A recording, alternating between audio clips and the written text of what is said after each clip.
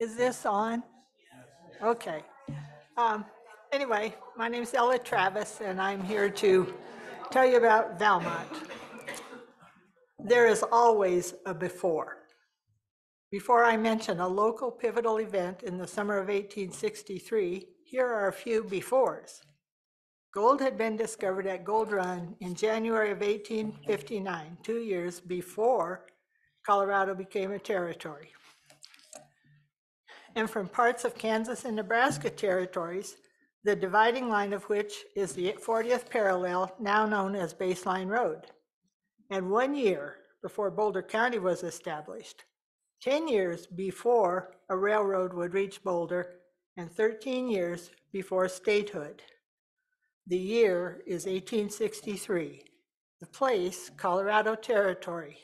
The times, turbulent. The economic situation, depressed. From the first 100 years, that was a book about Valmont. The times were full of tribulation. The Civil War was in progress. Now, 2 months since the Battle of Gettysburg, brother was fighting brother. The Indians were taking advantage of the time and were interfering with travel along the few roads being used, and marauders caused much consternation. People were leaving Colorado faster than they were arriving, for many did not have the courage and patience to face the difficulties in seeking minerals or to live on the frontier. Morals were at a low ebb. The church had many difficulties. In addition to indifference, lack of financial help and of ministerial guidance was evident. To make it doubly difficult, the Presbyterian Church itself was divided. They came for gold and nothing else, said Frank Hall in his 1889 History of Colorado. And so they did, on foot, on horseback, by wagon or ox cart, mostly on the foot and walker line. That is, they walked. Gold, that magic substance, that magic word, had struck courage into the hearts of many several years before, when gold had been discovered at Central City. And now, early in 1859, gold was discovered near Gold Hill by A.A. Brookfield and others. I mention his name because he played a part in the establishment of Valmont Community Presbyterian Church. More about that later. It is not easy living here. There were Indians in the area. It had been only 2 months since Gettysburg in far-off Pennsylvania, and the Homestead Act of 1862 allowed settlers into lands previously occupied by the Indians, and the Emancipation Proclamation had gone into effect in January of that year. Some of the obstacles were physical. Earlier trading posts up and down the South Platte River had been abandoned. There were seemingly impenetrable mountains to the west. The climate was arid and the soil rocky. There were no navigable rivers, very different from what newcomers had been accustomed to in the eastern states. Remember, as you think about what it means to come to a new area, there were no or very few roads, no railroad.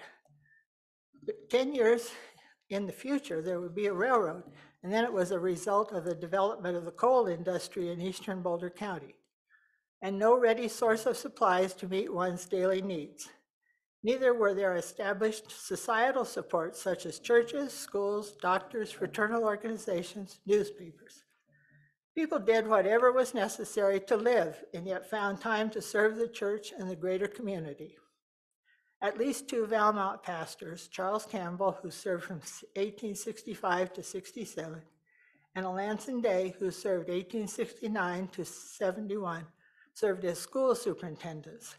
Campbell was also mentioned as serving as a county attorney, deputy district attorney, and city attorney. One family who had come in 1859 decided farming was preferable to mining. Their first crop was a field of turnips that were devoured by grasshoppers. Hail was always a possibility. From an account in the history of the Congregational Church in Boulder, of a journey made in 1863, quote, "Our second visit was to Boulder City, 35 miles northeast of Central City. It's an agricultural region covering an area of 8 or 9 miles square. It is a more permanent population than that among the mountains. We discovered about 15 congregational church members, 6 old school Presbyterians, and a few Baptists, and 1 Episcopalian. Apparently, that small number of people had been worshiping together. In 1863, those 6 Presbyterians organized themselves into the Boulder Valley Presbyterian Church at Mr. A.A. Brookfield's home, near the junction of North and South Boulder Creeks in Boulder County, Colorado Territory. The names as they appear in the session minutes are of 3 couples and 1 man, whose wife joined the church the following year at the first recorded communion service held at Wallace Grove. These 6 Presbyterians who bravely established a church in the Brookfield home were P.M. Housel, his wife Eliza, Mr. S.F. Reynolds, Professor A. Barker, Mrs. J.A.C. Barker, and Mr. George Chambers and Mrs. Eliza Chambers. Housel, an attorney, was the county judge. Chambers was one of the first county commissioners, a county treasurer, and in 1870, a justice of the peace. Mr. Reynolds was one of the ones who platted the town of Valmont. Services were held outdoors, in a storeroom or at Housel's grist mill. The stones from this early grist mill are in the yard at the Keeter property. Earlier that year, 2 of the 6, Peter Housel and George Chambers, later elected the first ruling elders, had invited the Reverend Alanson Day to preach at Valmont. Reverend Day was a Presbyterian who had come to Denver in late 1862 and was serving there at the time. Accepting the invitation, Reverend Day preached at Valmont on Monday evenings during that summer. The history of another local church mentions that these old school Presbyterians at their service in the summer of '63. Ministers of the Congregational and Methodist churches are also mentioned as preaching in Valmont. As an aside, it was on George Chambers' property north of here that a sod fort was built in 1864 for settlers' protections in case of an Indian attack. Alfred A. Brookfield, mentioned earlier of Nebraska City, Nebraska, had come to the area with others in search of the gold and was one of the discoverers of the first lode gold discovery near Gold Hill in January 1859. Deciding to make this area his home, this former mayor of Nebraska City returned to with his wife and settled in Boulder. They were 6 weeks on the road from Nebraska City in far eastern Nebraska with her prized possession, a glass window. She was one of 17 women and 200 men at a dance that Christmas Eve in Boulder. The occasion was the dedication of the first whipsawed board floor in a dance hall.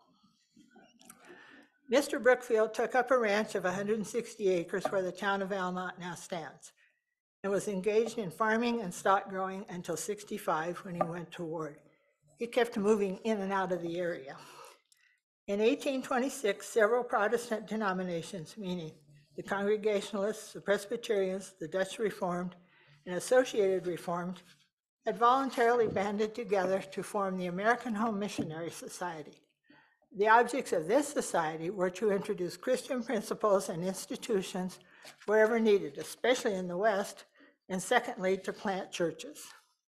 Cooperation was the watchword in sparsely populated areas of the West. There was division dating back many years, but a plan of union was adopted between Presbyterians and Congregationalists.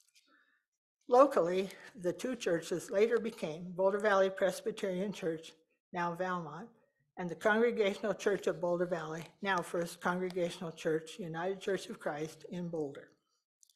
The objects of the Missionary Society were carried out by Methodists, Methodist Episcopals, Congregationalists, and Presbyterians as noted.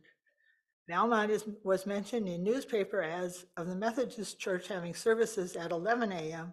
and Presbyterian Sabbath School at 12 p.m. Early records mention communion with the Methodists. The Congregationalists moved to Boulder in '66. The Methodists moved to Longmont in 1871.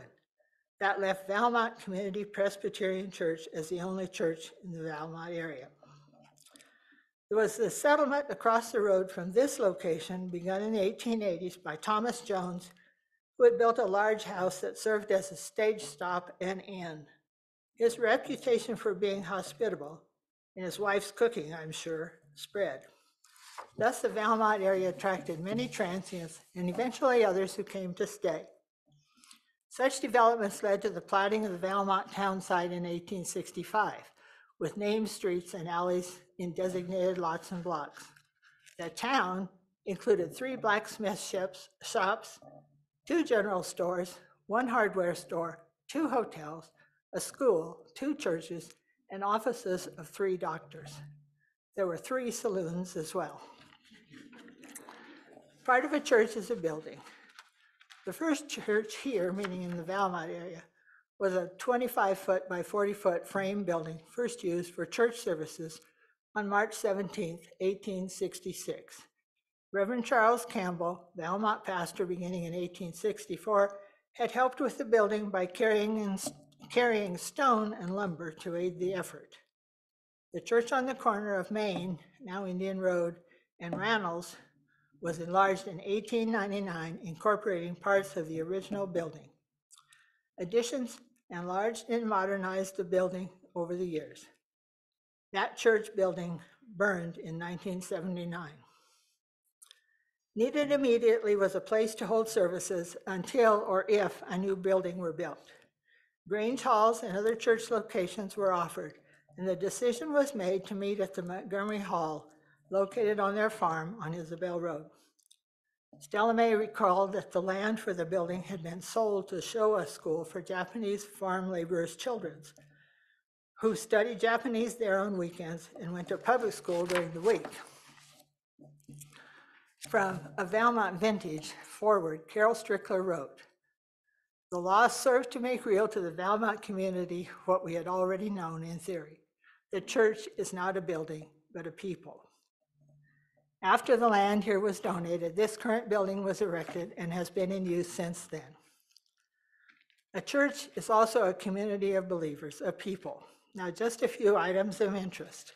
Between 72 and 1875, the session did not meet. There are no records of a minister or of any activity. Housel and Chambers had moved from Valmont, and there was no lay leadership. When a stated supply minister came in 75, prayer meetings were started by action of session. Revivals were also held, and in 1890, communion on a regular quarterly basis was begun. From 1914 to 38, there was no minister or even a stated supply minister. Finances were always a concern. Several year-end reports of a balance on hand mentioned sums of less than $3. Cooperation between denominations was evident in those who served at Valmont, either students or temporary supply who were paid from the offerings. One supply minister, an ordained Nazarene minister who had affiliated with the Friends Society, was mentioned as being faithful to this church and helped to keep the doors open. He served for 23 years. One student minister later became Methodist Bishop of San Francisco, and often he was driven to the church in the sidecar of a friend's motorcycle. In 1944, Andrew Hollers, Sunday school missionary for Boulder Presbytery, supervised the development of Highlands Camp. One of his assistants was Marvel Holder. The name of the church was changed from Boulder Valley Presbyterian Church to Valmont Community United Presbyterian Church, now Valmont Community Presbyterian Church. Regular weekly offerings were begun in 1877 after monetary subscriptions to the church were insufficient to meet the needs. The congregation began to fully support the financial budget of the church in 1958. Monthly session meetings had begun in 45. The focus of this community of believers has always been outward. As their mission statement says, to be Christ's witness to the world. Valmont Presbyterian Church has supported 400 national missions beginning in 1871 and 72 with a donation of $452. In 1872, $10 was given to First Presbyterian Church in Boulder. This church is 10 years older than what was First Pres. Other records indicate donations to flood sufferers after a major flood in the United States. And witness does not always mean money. In the 1880s, Sunday school collections averaged about $2 a week and were designated for missionary purposes. One missionary, Alice Carpenter, a member of Valmont who had grown up in Boulder, went to Canton, China in 1922 to teach at a school for the blind. Later, she was arrested, sent to an internment camp, repatriated in 43, and returned to China, but was forced again to leave because of a communist threat. During the Second World War, gifts were sent to the children in the Japanese internment camp at Hart Mountain, Wyoming. Peter and Sue Johnson served the Navajo people at Kayenta, Arizona in 1974 and 75. Valmont supported two missionary couples, Stu and Edith Nelson, who were with Wycliffe Bible translators, and Stephen and Diane Bird, who were with Jungle Aviation and Air Service, also a part of Wycliffe, and they are here tonight.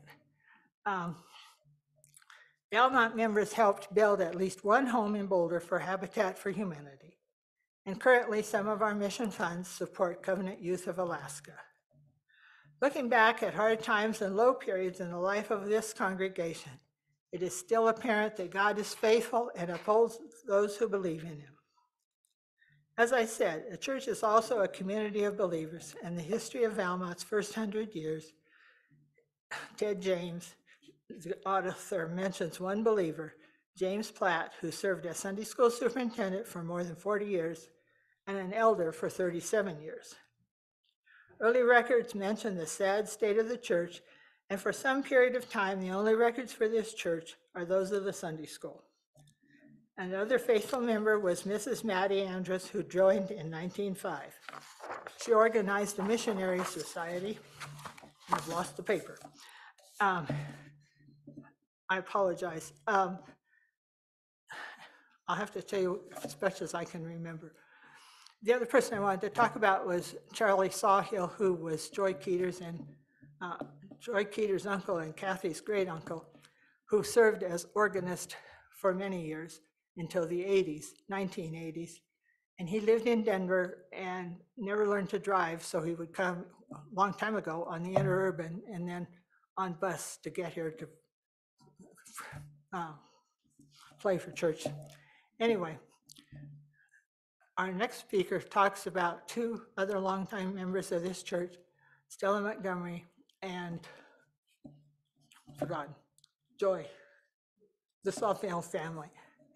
I apologize for my lack of paper.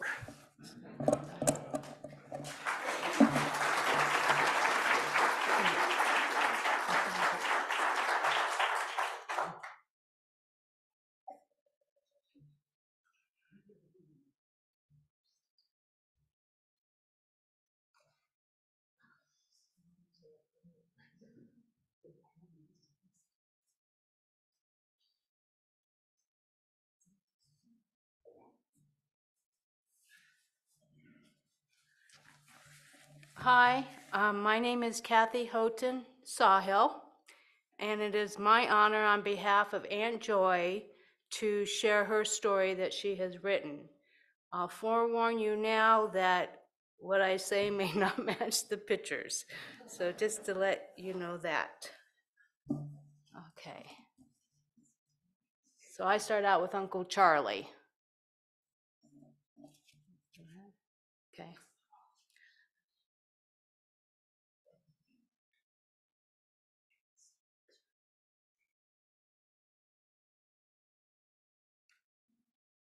Sorry, we're having a little difficulty here. That's okay.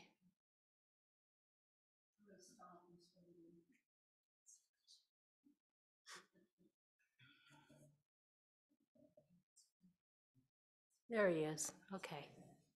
So these are Joy Keeter's words. My Uncle Charlie never married, never drove, but oh, how he could take pictures. He was able to have a camera when no one else did or could. He went to Washington, D.C. in the 20s, and when he came back to Denver, he worked in the U.S. Post Office downtown and lived for years in the YMCA. He commuted to Boulder by bus every Sunday for as long as I can remember and played the organ or piano at both the old and new church. He'd come to the house where I live today for Sunday dinner. We later took him back to the bus in the late evening. He practiced organ or piano at the church and for years had a baby grand at the house. I will never forget listening to hymns and his music. The vintage done by Carol Strickler is full of Uncle Charlie's pictures, and we will go through talking about those pictures and how they pertain to my life.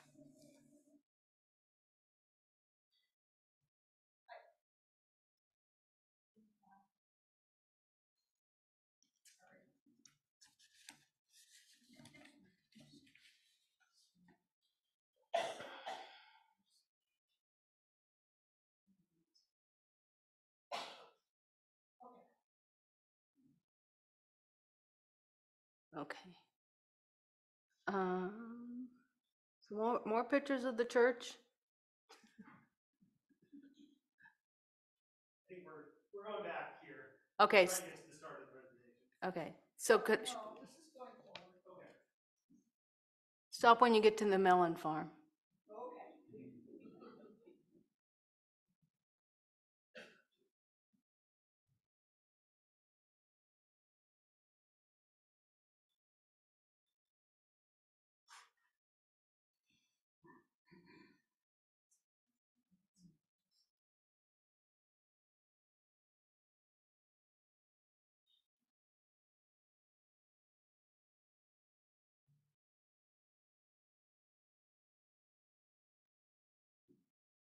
Here we go. Okay.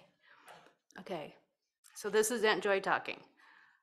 Me and my friend Jerry Andrus, we're still lifetime friends, are in many of these pictures. Jerry was born 1 month after me and lived in the only house on the side of the butte.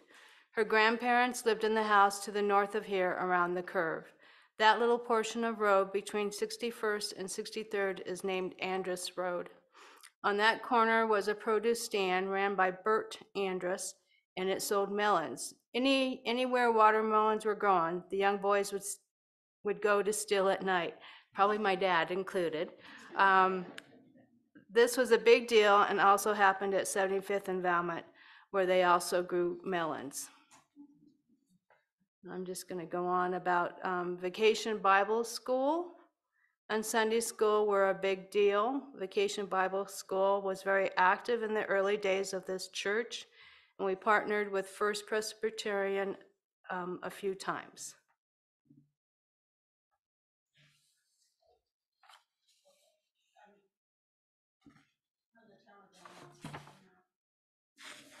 She doesn't have much about the town of Valmont.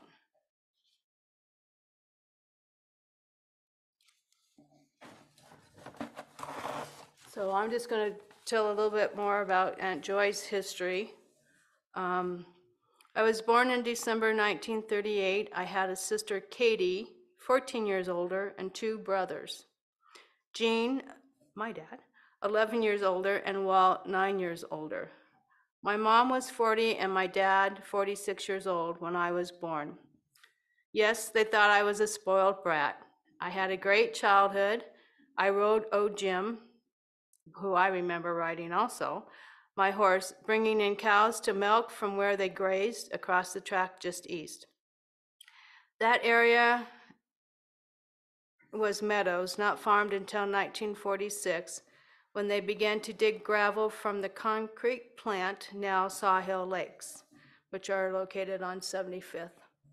The material was hauled to a crusher and a washer plant, and then hauled to Boulder on Spruce Street to a ready-mix plant. And that went on until the 1960s.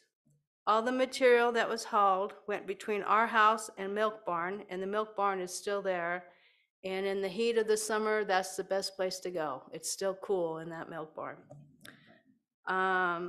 So they hauled the material 30 to 40 tandem loads a day. In 1963, my parents sold the lakes to the State Fish and Game Department. And the lake you see here, or somewhere, here and one more on this side of the tracks were owned separately. The Church Lake was owned by Flatirons and had originally been on the Manchester property. And when they talk Manchester property, that's just right across the street. My folks again sold to the state in 1963 to 1964, and in 1965, my mom passed away from cancer. My dad sold the house and 5 acres to Buddy and me, and he remarried and moved 5 miles north. So Buddy and I were living in the little house, and that's where I live now, next to Dad and our 3 children, Chris, Paul, and Ben. We were already in the trucking business and running the business from our little house. We added on to the house to the north and had the office for our business there from 1966 to 1990. So I was back where I had started. Of course, the house has been remodeled and added on to many times since then. And Aunt Joy is very proud, even now, whenever she sees somebody, and with all her little doctor appointments lately, she's proud of saying, I live in the house that I grew up in. Okay. My dad sold us 15 acres where the business is today. In 1984, he came back to live with Buddy and me. He was with us for 6.5 years, and what a delight he was. And I'm just going to share this little tidbit. I was always thought it was so neat that Uncle Charlie had his love for music, and it was his eyesight that went, but not his hearing. And Grandpa Sahil had his love of reading, and his hearing went, but he could see to read. So just to share that little bit. So we do enjoy those little things in life. Our kids are now, and I think these dates are wrong, so add a couple years, 61, 60, and 58. The boys have their own individual businesses, but not on the business property where all the action is. My grandparents moved onto the property in 1902, and my father was born in 1896, just around the end of the butte by the ready mix plant. So on the other side of the butte, there's still a little, I think it's kind of burned down now, but anyway, it's just right around the corner there. Buddy and I met in December 1955, and I have to share this. They met dragging Pearl Street in Boulder. So, and their first kiss was at Flagstaff. Anyway, okay. Buddy loved truck, and he began our business in 1959. He really never worked for anyone else but himself, hauling anything and everything, employing 20 to 30 people depending on jobs. I worked in the office located in our home all those years, and Marlene also worked in the office with me for 15 years. And Buddy and I raised 3 kids who were involved in 4-H, farming, and sports.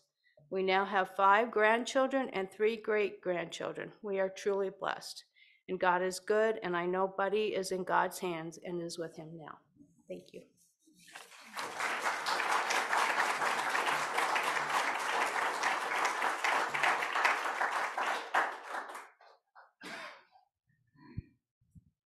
Okay, I think that means that we get to go and join one another in the fellowship hall for a reception with one another. Thank you all for being here tonight and sharing in some of the history of both our state and of our region. I hope that this will not be the only opportunity that we get to spend with one another this weekend, as tomorrow, starting at noon, we are going to be joining together for a celebration and a pig roast. And we hope that you will join us right back here for a time of music and games and fellowship as we celebrate not only the life of this community, but also the grace of God in holding us together for all of these years. So on behalf of Valmont Church, I thank you for being here, and I hope that you will join us in Fellowship Hall.